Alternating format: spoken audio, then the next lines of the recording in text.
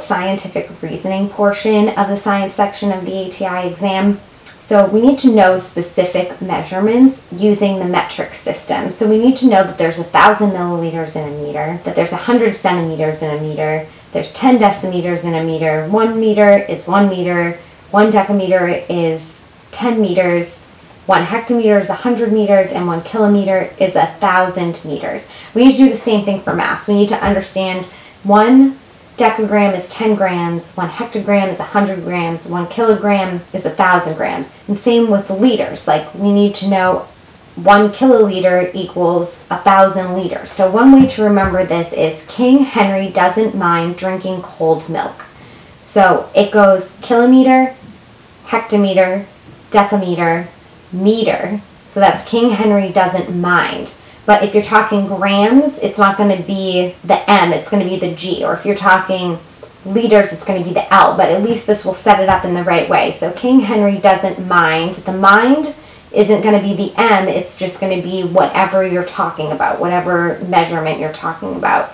And then drinking cold milk. So deci, centi, milli, okay? Because milli is 1,000, centi is 100th, deci is 1/10, deca is 10 times, hecto is 100 times, and kilo is 1,000 times. So you need to remember how to convert those things. We need to also understand data from experiments. So scientific method is a method of testing an idea by designing and carrying out an experiment, and then analyzing the data after. Our hypothesis is the statement or question that we're investigating. A hypothesis is an educated guess on what we think is going to happen. So every study or scientific study has to have an independent variable, a dependent variable, and a control variable. An independent variable is what we think is causing it. So it's something that can be changed throughout the experiment. The independent variable is what we manipulate in the experiment. Our dependent variable is what changes when we manipulate the independent variable. We never manipulate the dependent. That's our results. That's what happens if we manipulate. So we have a plant growing and we want to see if we give it more light, will it grow faster? So our amount of light is our independent variable, and the growth of the plant is the dependent. So we can change the light. We can turn it up higher, turn it down lower on different plants. The dependent variable will be what happens when we manipulate those.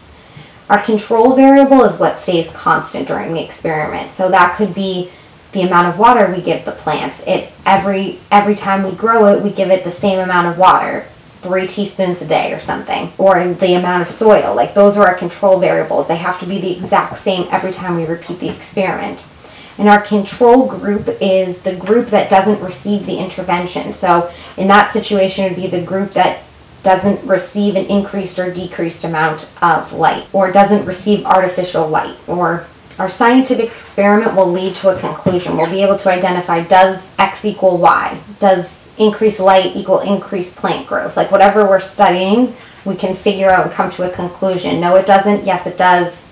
It's the cause and effect relationship. If you want that free 14-page ATI study guide, make sure to grab one down below. If you want the full ATI TEAS Science Study Guide, you can go ahead and click that link below as well, and it will bring you over to where you can purchase. Okay, thanks guys.